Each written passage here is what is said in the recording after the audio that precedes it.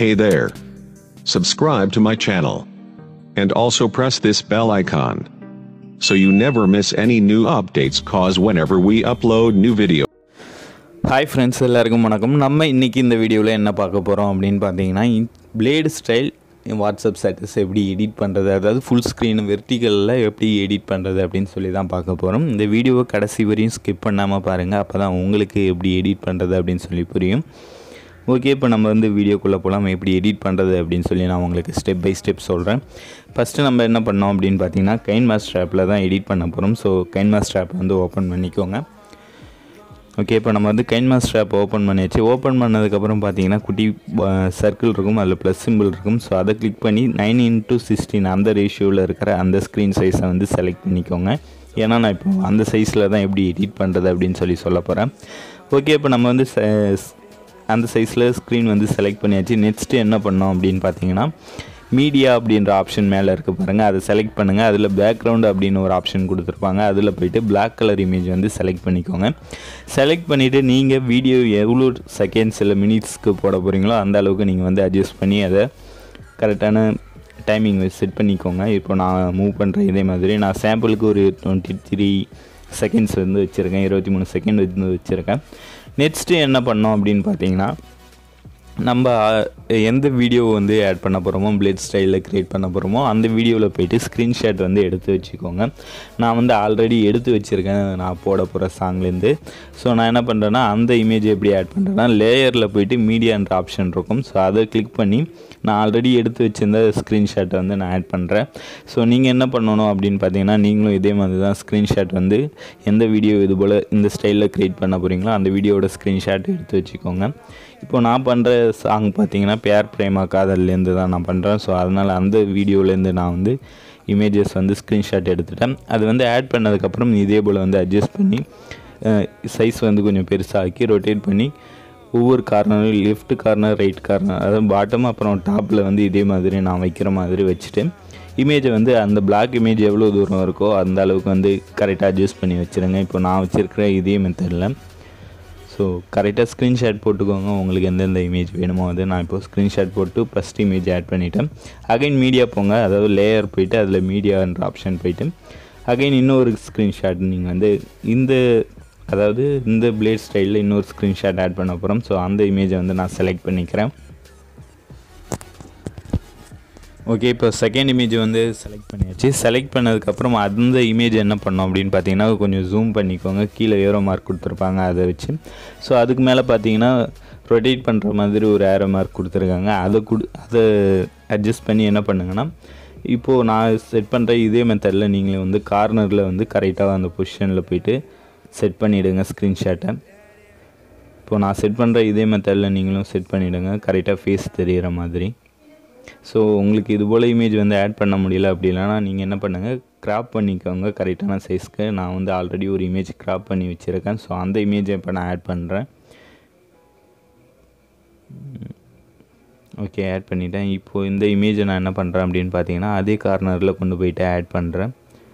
So இது பார்த்திங்கன்னா ரொம்ப சிம்பிளான மெத்தட் தான். நிறைய பேர் என்கிட்ட இன்ஸ்டாகிராமில் கேட்குறீங்க, வீடியோ அனுப்பிச்சிட்டு மற்றவங்க போட்ட வீடியோ எனக்கு சென்ட் பண்ணிவிட்டு எப்படி எடிட் பண்ணுறதுன்னு சொல்லி கேட்குறீங்க. ஸோ அதனால தான் இந்த வீடியோ நான் உங்களுக்காக போடுறேன்.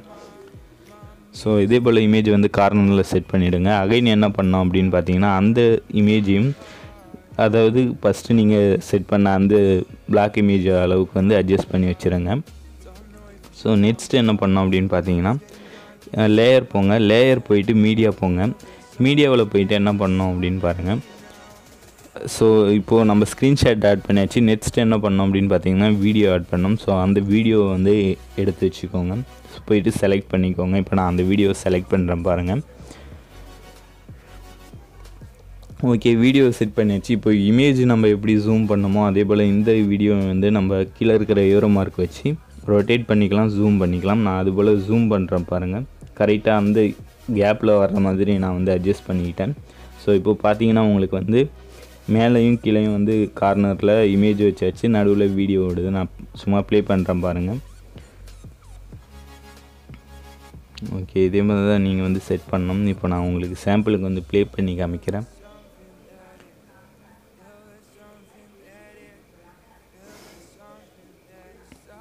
பாருங்கள் அந்த வீடியோ வந்து சென்டரில் ஓடுது. இது மாதிரி தான் நம்ம வந்து பிளேட் ஸ்டைலில் வந்து இமேஜ் க்ரியேட் பண்ணலாம். வாட்ஸ்அப் ஸ்டேட்டஸ் வந்து க்ரியேட் பண்ணலாம். நிறைய பேர் இந்த மெத்தடில் தான் வந்து ஃபாலோ பண்ணி வீடியோஸ்லாம் போடுறாங்க. நல்லா ட்ரெண்டிங்லேயே இருக்குது அந்த மெத்தடு. நீங்கள் வந்து ட்ரை பண்ணுங்கள். சப்போஸ் உங்களுக்கு வந்து வீடியோ கரெக்டாக செட் ஆகலை, இமேஜ் வந்து கொஞ்சம் பெரிய இமேஜாக இருக்குது, என்னால் அட்ஜஸ்ட் பண்ண முடியல அப்படின்னு பார்த்தீங்கன்னா சைடில் பார்த்தீங்கன்னா 3 டாட்ஸ் இருக்கும். ஸோ அதில் back to front, back to go to front அது போல் ஆப்ஷன்லாம் கொடுத்துருக்காங்க. ஸோ அதை கொடுத்து நீங்கள் வந்து கரெக்டான இடத்துல வந்து அட்ஜஸ்ட் பண்ணிக்கலாம். வீடியோ மேலே போட்டு இமேஜை வந்து கீழே கம்மி பண்ணிக்கலாம்.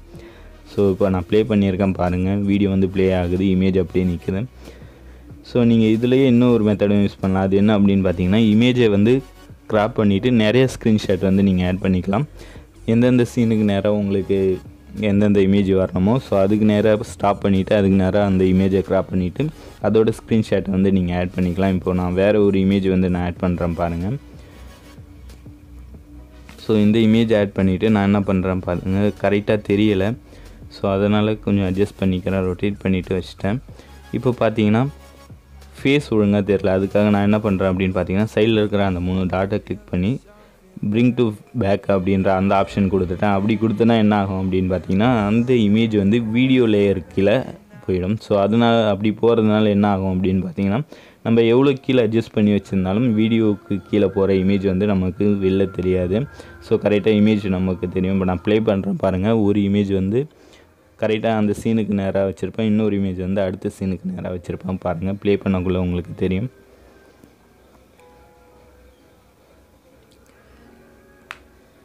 ஓகே, இதே மாதிரி தான் நீங்கள் வந்து இந்த இமேஜ் வந்து ட்ரை பண்ணணும். ஸோ இப்போ ஷேர் கொடுத்து எக்ஸ்போர்ட் கொடுத்துடலாம். கொடுத்ததுக்கப்புறம் என்ன பண்ணோம் அப்படின்னு பார்த்தீங்கன்னா நம்ம இந்த வீடியோ எப்படி இன்ஸ்டாகிராமில் போட முடியும் அப்படின்னு பார்த்தீங்கன்னா இந்த சைஸில் நம்மளால் இன்ஸ்டாகிராமில் ஸ்ட்ரைட்டாக போட முடியாது. ஸோ அதனால் என்ன பண்ணுங்கள் அப்படின்னா ஃபஸ்ட்டு எக்ஸ்போர்ட் பண்ணுறங்க கைன் மாஸ்டரில் இந்த எடிட்லாம் முடித்ததுக்கப்புறம் என்ன பண்ணோம் அப்படின்னு பார்த்தீங்கன்னா இன்ஷாட் ஆப்பை வந்து ஓப்பன் பண்ணிக்கோங்க.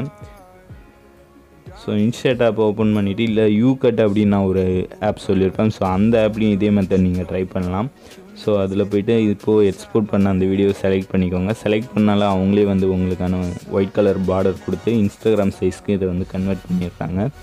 ஸோ அதனால் நம்ம எந்த செட்டிங்குமே மாற்ற தேவையில்ல, எடிட்டும் பண்ண தேவையில்ல. ஸ்ட்ரெயிட்டாக ஆட் பண்ணாலே அது சைடில் வந்து ஒயிட் கலர் பேக்ரவுண்ட் எடுத்துக்குது. இன்ஸ்டாகிராமில் போடுற சைஸில் கரெக்டாக வந்துடுது. ஸோ இதில் நீங்கள் சைடில் இருக்கிற ஒயிட் கலர் வேணாம், எனக்கு பிளர் எஃபெக்ட் வேணும் அப்படின்றவங்களாம் என்ன பண்ணுங்க அப்படின்னா